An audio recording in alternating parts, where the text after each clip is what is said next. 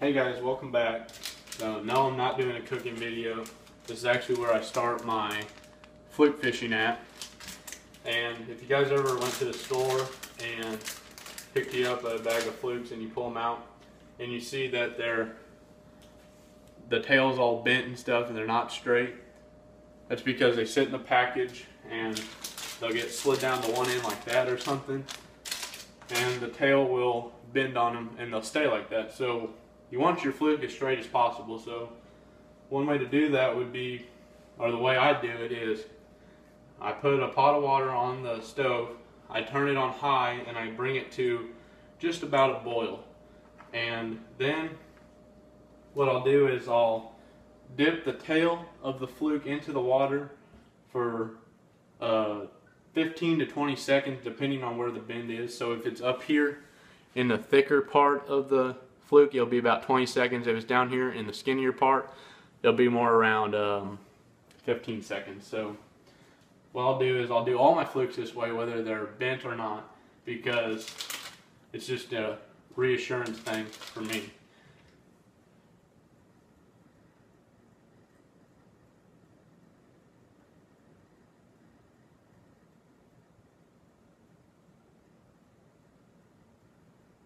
So that was 15 seconds. And what I'll do now is I put it on a towel and I'll lay the Fluke flat on its back and I'll just rub along the tail like this.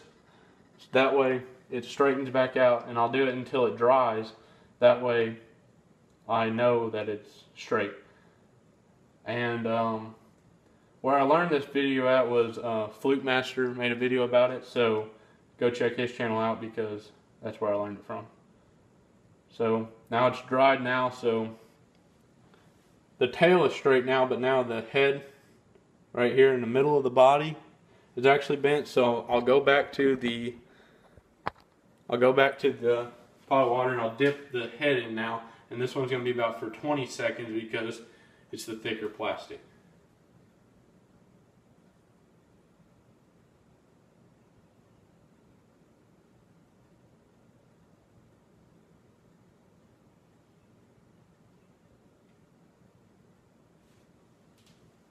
So now I come back over to the towel.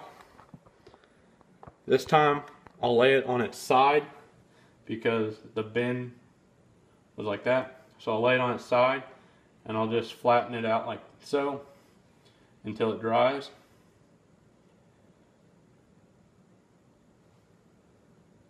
I'll do it on both sides. And now that Fluke is done, straight, and that Fluke's ready to go out on the water. So now I'm on my last Fluke here, and one thing I wanted to mention while I'm doing this last one was don't hold it in there too long, because if you do, you'll melt your soft plastic to the point that it will melt apart, and it's no good. Then you'll have to throw it away. But like I said, go to Fluke Master's channel and check out his videos. He has some really good videos, but he's the one that I just watched his video for this. So he taught me this, and now I just do all my Flukes that way, and I swear by it, so I figured I'd just pass it on to you guys. So now, going to head out on the water and fish these, show you how I fish them, and see you guys out of water. Alright, so out here on Lake Girardeau, doing a little fishing, and I'm going to show y'all how I rig my Fluke and fish it and see if I can catch some fish on it. But I always fish my Fluke weightless with a 4/0 Gamakatsu round bend.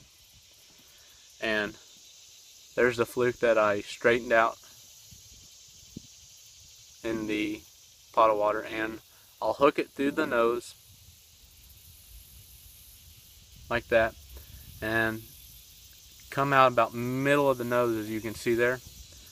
Take it up all the way around and bring it to right about the eyelet there.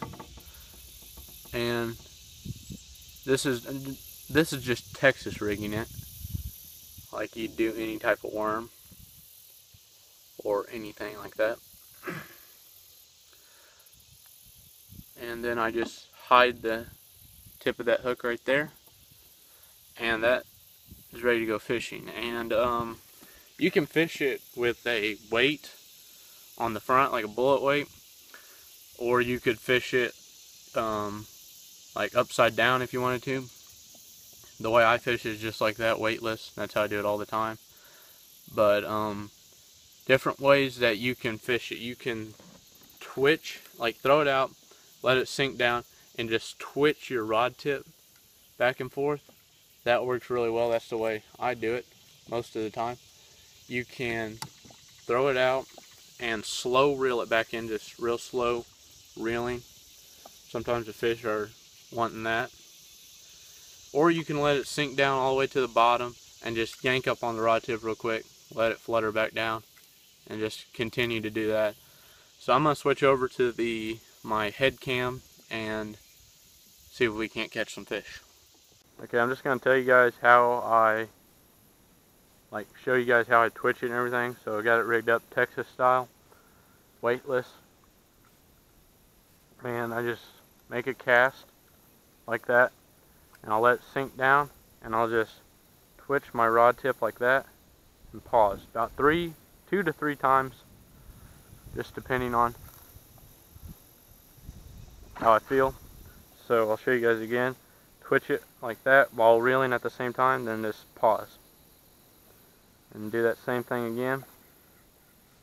And just pause. And another way you can do it is just reel it slowly like this. It's a good way to do it. Sometimes the fish just want a slower presentation.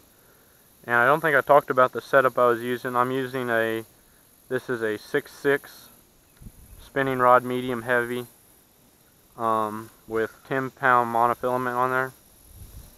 That's just what I use. I can't use a bait caster with it because I fish it weightless and I wouldn't be able to cast it very far. That's just my setup, but you can try out different setups and see how it works. And I always fish it weightless with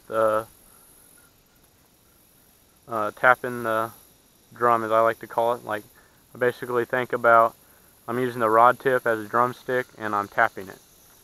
It's a good way to think about it. Alright, see you guys when I catch some fish. There.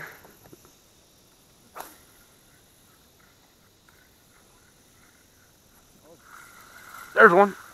Yep. On the Fluke. Oh, he's running good.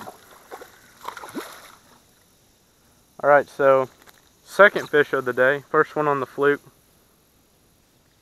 That was just the twitching and stopping. And not too bad of a fish for out here. Alright, so just about to dock the boat for today and fish for about 4.5, 5 hours. And only caught the one on the Fluke that y'all saw, but there'll be more instructional videos to come just about what I fish, and I'll see y'all later.